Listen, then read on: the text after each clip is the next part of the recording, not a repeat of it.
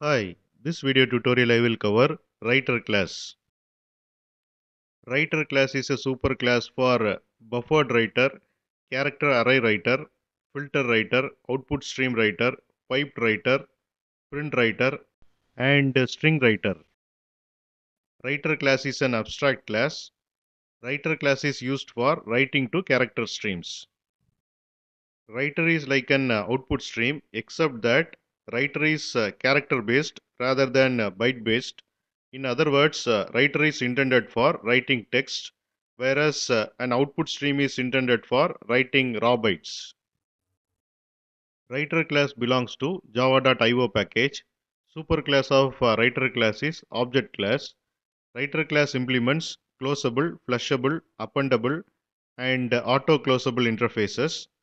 Here you can see the subclasses of writer class like buffered writer, filter writer, etc. Here you can see the constructors supported by writer class. Here you can see the methods supported by writer class. Using write methods, we can write text data. Using append methods, we can append text data. Using close method, we can close the writer. Using flush method, we can flushes the stream. And this is about writer class, and thanks for watching.